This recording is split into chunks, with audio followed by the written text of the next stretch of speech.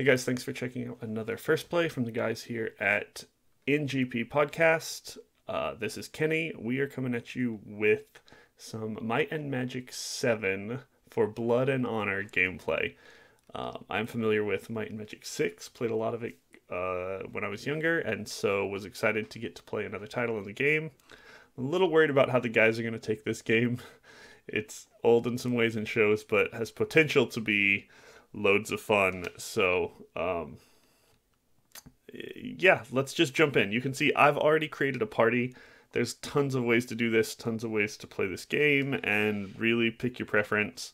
I wanted kind of high-powered damage output and just lots of versatility early on so I can, I don't know, have some fun with it. So went with a sorcerer-heavy party with a paladin to kind of keep us healed up and take some damage, hopefully. I don't know. It's been long enough since I played this game to really forget what's worth it and what's not. So we're jumping in, and my party of New Game Plus members are going to find out what Might and Magic 7 has in store for us. So create your own party, spend some time doing that. It'll definitely take a little while. Don't miss the cutscene. Often we include those in this first play, but we're going to just jump in and see the game a little bit together. Ooh, there's another cutscene that, if it looks like it's not too long, I will give you. Bloody sword. Generic note. Hear ye, hear ye. The Emerald Island scavenger hunt is about to begin. The list of objects has been given to all contestants. As you know, the winners of the contest will be awarded title to Castle Harmony and the surrounding lands. Be careful. Emerald Island can be dangerous. Uh-oh. Last night, 3 contestants disappeared, and we are concerned for their safety. During the contest, please be on the lookout for our missing contestants. If you find a piece of equipment in the woods, return at once with the clue. It may save their lives. There have been rumors that some kind of monster is loose on the island and may be hiding in one of the caves. If you see a cave you are unfamiliar with, don't go into it. Send someone back to town, and the guards will conduct a search for you. We don't want anyone else to get hurt. And one more thing. The cave's right behind us. We have... sorry. We have reports that the monster may be a dragon. If you see it,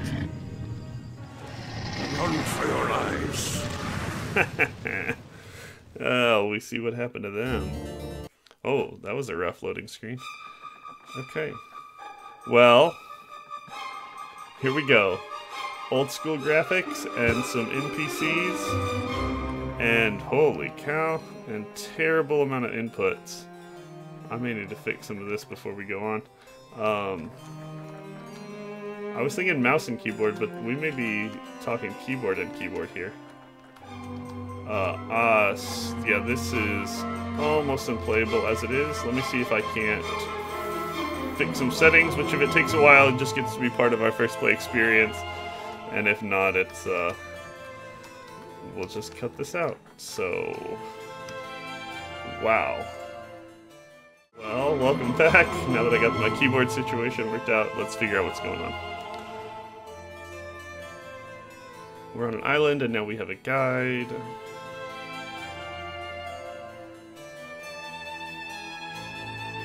I probably ought to leave her tour on for now, just because she might tell me something important. Greetings and salutations to you! Okay. Hey, how are ya?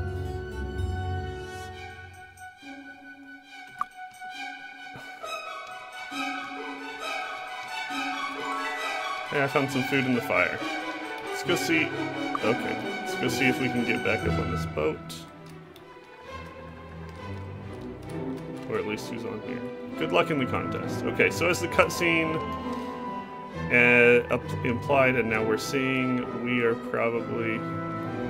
Sorry for this mouse. I thought really that I was going to be using kind of mouse and keyboard, and so it maybe has been obnoxious and right in your face. I don't think I'm going to need it even to see anything, so I'm going to just kind of pull it off of the screen.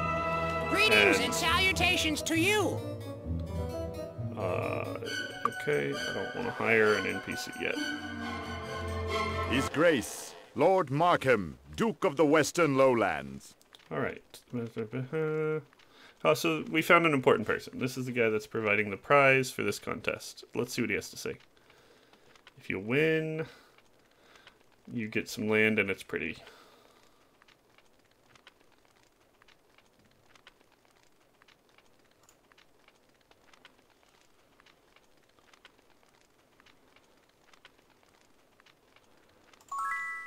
Keep in mind that I have 1,000 gold reward for the group to bring back information on the contestants that have disappeared. So I might need to go to that cave. That sounds fun. Let's see what this guy says. Greetings.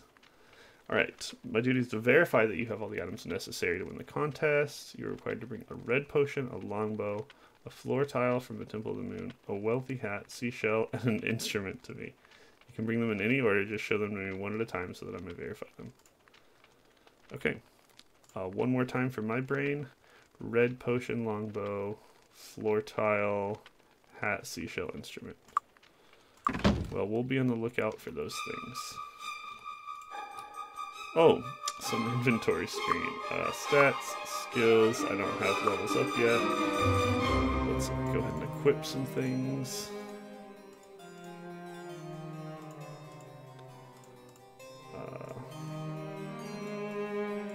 Some starting spells that I think may be like Terrific! this. I've got a new... Hey, this should be useful.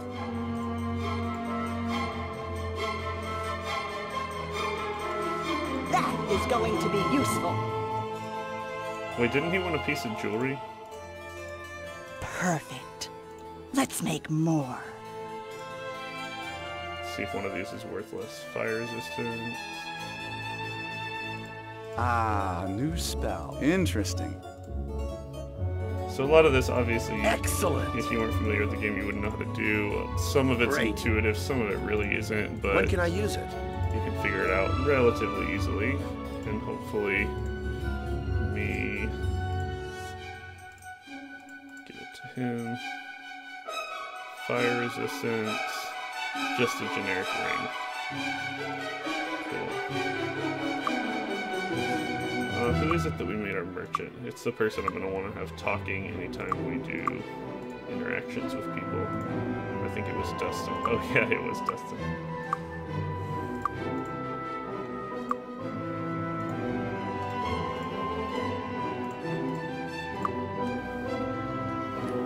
Look at that. His Grace, Lord Markham, Duke of the Western Lowlands. Oh. Okay. He took one item from us, but not the others.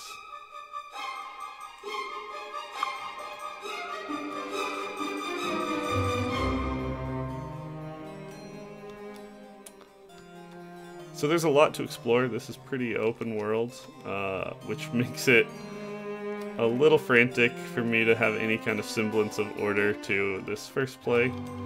So forgive me as I just kind of wander around and get my bearings, but we'll hopefully go at least get to a point where we can maybe do an initial dungeon or level up or something to kind of give you a sense of the way it flows.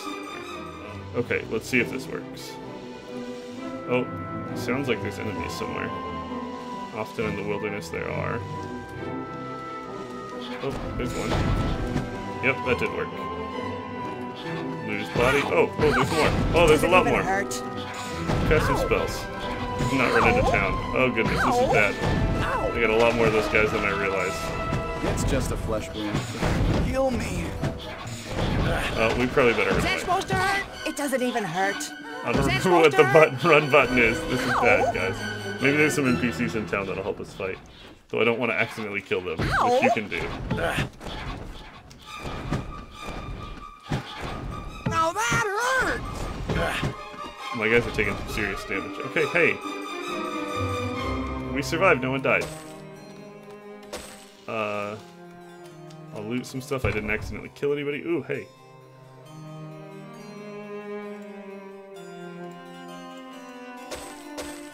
I don't remember who our alchemist was. I think there.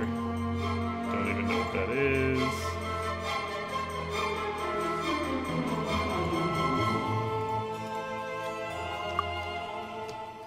Okay, well that's how combat works. You can either fight, like literally with your fists if you've got melee stuff equipped, and depending on your equipment and everything else like normal, or you can cast spells or shoot long-range things with your button. I do think there's going to be lots of need for key rebindings or for figuring out exactly what they want. Enjoy your stay. Let's go ahead and sleep because obviously I took a lot of damage. Yeah, considering the inn is like 6 gold and each of these that I pick up is worth that or more, it's not super inefficient to just at this point get some money by kind of grinding out killing these things.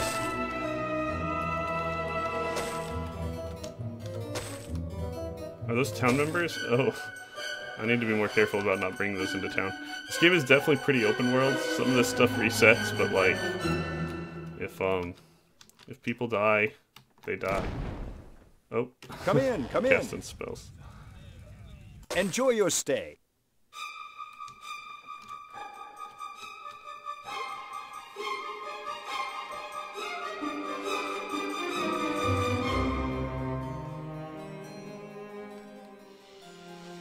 Try and keep that mouse out of the way when I'm not actually needing to click on things. It's real habit to like aim with it, but in this case that's not what's going on.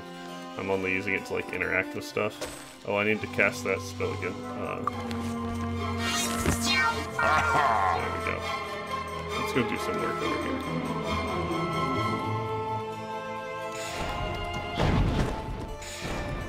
Oh, I grabbed a whole big group of them. Run away! That's just a scratch.